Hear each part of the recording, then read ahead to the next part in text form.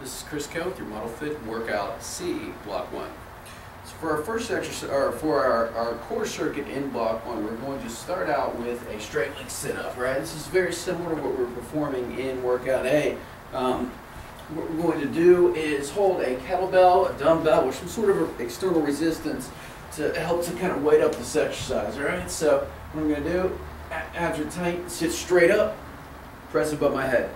Now, if you don't have access to any weight or really anything that you can use, we can also do a body weight progression by simply crossing the arms and sitting straight up, or placing the hands above the head, kind of in this what we call prisoner position, and sitting straight up like that. Very hard to do.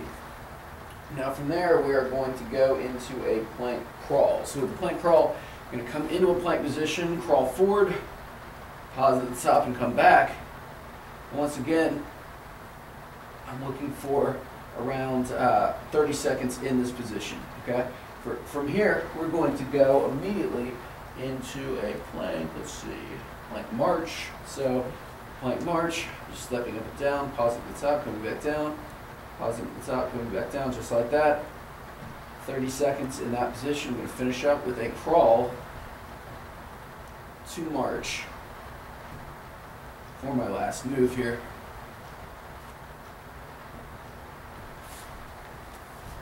Alright, now, and again, for our strength training today, working on our bodyweight foundations, the third phase, our last month here of the dip and the chin up. Hopefully by now you've progressed pretty well in this, assuming that you have. We are going to just go through the progressions one more time. So we start out, knees bent with a dip, elbows are tucked in. Think about keeping the shoulder blades down and back. We can progress to straight legs. Okay, then we move to a partial dip from coming up and down. And then if you have access to a dip station, we move to a standing portion, right? I'm just going to do the partial simply because I'm just going on 2 benches here, but I'm thinking about leaning forward, coming down and back like that. From there, we can move to something like an L dip where my feet are in front of me and I'm coming up and down. Easier on a when we have a full dip station. And that's we're looking for anywhere from 3 to 5 reps. So if you can get that pretty easily, okay, then we move on. The difference with this phase is with the dip, we're also going to superset that with an L sit. So we've been working on the L sit as well. I'm going to perform my 3 to 5 dips and then attempt to hold in an L sit, whether it be hanging, being the first progression, L to the second progression, third progression would be a full L sit where my legs are in front of me, just like that. So we've got 3 to 5 reps in our first position and then 30 seconds in our second position.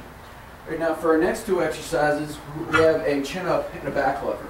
I'm sorry, a front lever. So for the chin up, once again, the progression would be beginning with negatives, meaning I'm jumping up, holding for 5 seconds and lowering. Okay, if I can do that, I'm going to pull partially from a partial hang here. So if I can do that, come in deeper until I can pull from a full dead hang. Okay. From there, I can start doing things like L pull-ups, or L chins, where my feet are in front of me.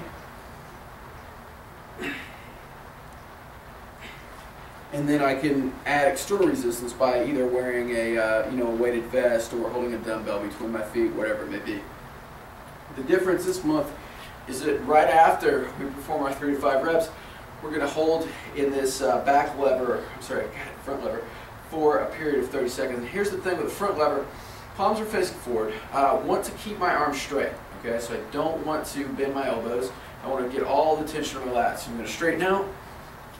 First would be just a hang. Second progression would be in this position. Third would be extending my legs out. Fourth would be a straddle. And then we can come in. The point being is that I'm holding for 30 seconds.